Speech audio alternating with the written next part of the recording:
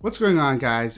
B here, and the iPad has actually become my favorite Apple device. And I have a lot of Apple devices, but the iPad Pro allows me to do a lot of things more efficiently and when I'm on the go. I decided to really just carve out its own space in my office. Instead of sharing the space with the M1 MacBook Air, I found that it was a little bit too cluttered, so the iPad Pro definitely needs its own space. So what I've done was I created a little bit of a desk setup, and I'm gonna be creating a desk setup tour just for you guys to see how I use my iPad Pro to increase my productivity and all the little things that go with it. So of course, links will be down below in the description for everything mentioned in this video. And I'm gonna be doing a giveaway, $25 gift card. All you gotta do is make sure that you subscribe and leave a comment down below. I'm gonna announce the winner next week. If you've already entered by commenting in any of my other videos, all you gotta do is comment again. You can double up your chances. I'm gonna be picking a random winner from any of these videos. So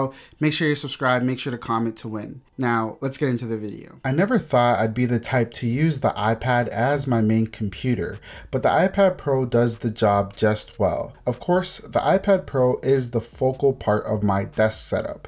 The version I have is the 11-inch 128 gig version in space gray. I'm able to check emails, browse the web, watch movies, and more on the iPad. Since I bought the iPad Pro, I never really used the MacBook unless I was editing videos, photos, or doing anything that's crazy intensive. I use this basic desk from Walmart. Unfortunately, I don't remember the name because it was a hand-me-down that my brother no longer used. It's a pretty basic desk, but I added a little bit of flair by adding an adhesive film on top that gives the appearance of walnut. The desk itself is actually white, but I added this film on top to make things on my desk stand out a little bit more and to film overhead portions of my YouTube to give it more character. On top of the desk, I have a desk mat from Noodle. It's relatively cheap and I bought it off Amazon. I like it because it adds another layer to my desk and it has some practicality use because it works well with my mouse. I got it in black because I already have the black version of it on my main desk and I wanted them to match. It's not real leather, but it gives off the look of minimalism and sophistication. Speaking of my mouse, the mouse that I use for this setup is the Magic Mouse 2. It works well with the iPad Pro and has cool gestures on iPad OS. The Magic Mouse 2 also looks really good, but the downside of the design is that it doesn't really fill your hand out that much. I don't have small hands and I wouldn't really say that I have large hands, but this mouse does feel really small in my hand. Other than that though, I like the fact that it does not have a scroll wheel, so it makes it look a little bit different, and you can actually just scroll by swiping on the mouse. I use it on my iPad Pro mostly, but I also connect it with my MacBook when I need to. The keyboard that I have is a Jet keyboard. It's pretty cheap, but it feels and looks kind of like an Apple keyboard. Of course, it's also small, but I'm able to type things out efficiently. Now, you may be wondering, why does he have two keyboards? And that's a good question. And to answer, I have this keyboard on the case, and I use that on my iPad for when I'm on the go. So I just fold it up and take it wherever I'm going. This keyboard, which is the Jet one, stays on my desk at all times, and this allows me to use the keyboard case as an iPad stand to keep it up while I'm typing. I would recommend this keyboard if you're looking for something cheap with an Apple-esque style. And if you're interested in the Logitech keyboard, I did do a full review on it. Link is below. For listening to audio, of course, I have the AirPods Pro. These go with me everywhere and I use it for mostly consuming content.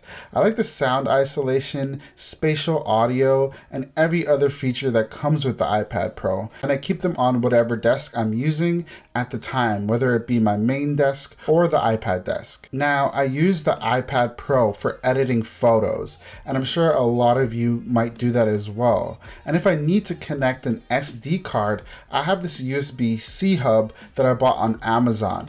I actually have two of these. One that stays on my main desk and the other stays on my iPad desk, but it also comes with me when I'm leaving with the iPad, just in case I need to plug in. I also have an essential oil diffuser that I got from Indigo as a gift. It has multiple lights, but I mostly keep it on blue.